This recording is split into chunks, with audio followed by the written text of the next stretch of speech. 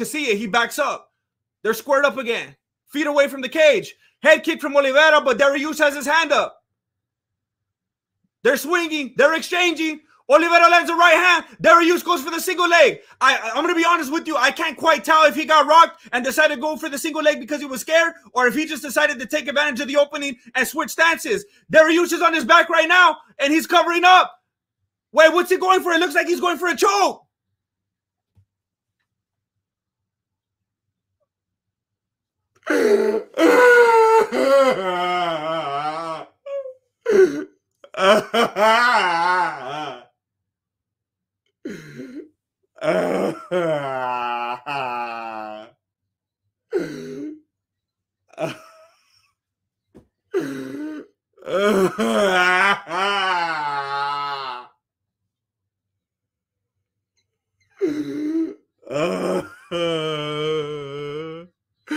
That's why you don't come out to Lauren.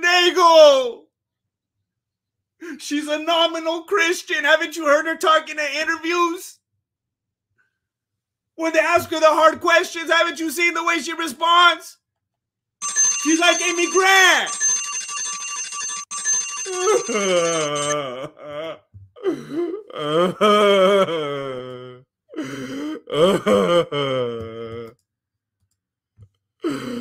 Oh, no. I don't even care if Aldana wins now. Come on.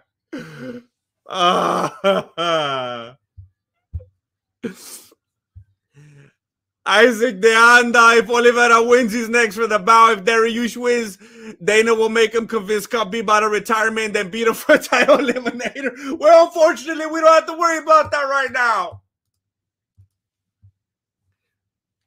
He missed that one. But his hand was right there. He absorbed it. That didn't do anything. That was a miss.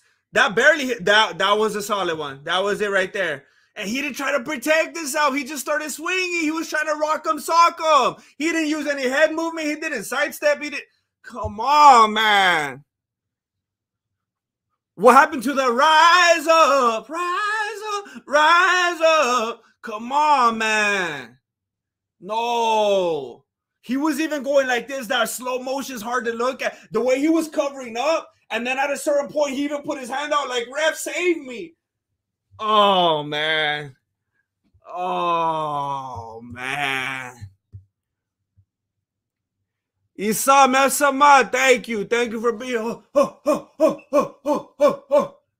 Thank you, Isam Esama. Thank you for being here. Thank you for contributing. Thank you for supporting. I'm on the rise. Desanya. Yeah, Desanya is actually who I was thinking of.